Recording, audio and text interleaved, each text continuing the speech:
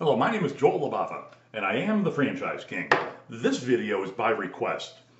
Someone who subscribed to my YouTube channel, which you can do easily, someone who is subscribed asked me to talk about franchise opportunities that kill mosquitoes. I know, it seems kind of unreal, but a couple people have created franchise opportunities that is focused solely on spraying the air and misting and killing these darn mosquitoes. Now, I think you and I would agree, probably everyone in the world would agree, that mosquitoes need to die, all right? But a franchise opportunity that is so focused on one thing, can it do well? I think it can. I actually like the idea. The business model itself, focusing on one specific niche, is really a good way to do business.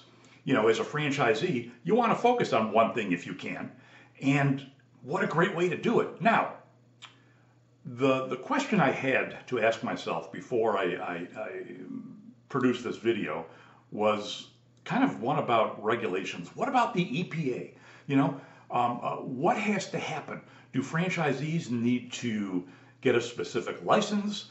Do franchisees in a specific area need to get approved by a local EPA official? I mean, I'm not sure how that works, but I would imagine that the franchisor knows how to get that done. So that's a question that I have, and it's one that you should definitely ask early on. I mean, some of the stuff is pretty dangerous. Now, I do notice that one franchisor in particular, Mosquito Joe, which I think is probably the first one, has an alternative, and they use healthy sprays, things that aren't really toxic. So that is one way to do it. So where do franchisees and their employees, mostly their employees, spray? Well, how about if your family is having a huge graduation party for a kid and there are going to be 100 people over?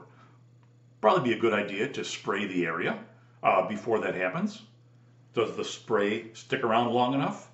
I think it does. Once again, a great question to ask the franchisor.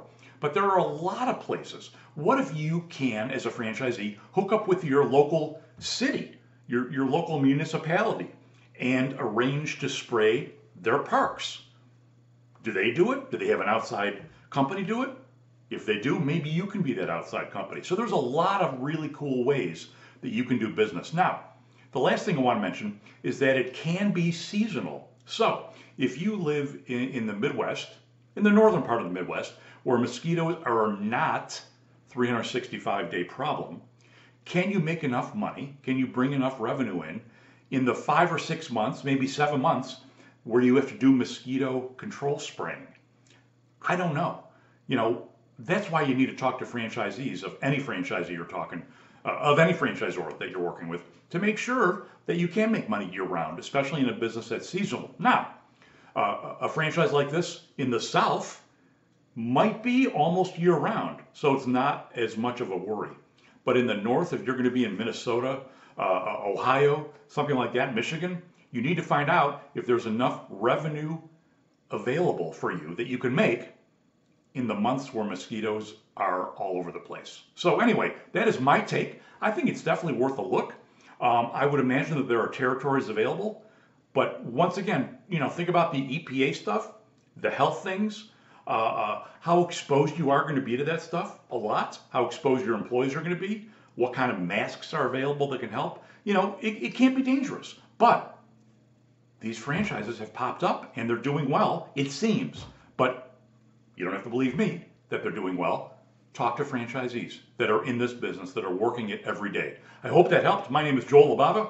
I'm the Franchise King. If you have a request, if you would like me to talk about a specific type of opportunity, let me know. Joel at thefranchiseking.com.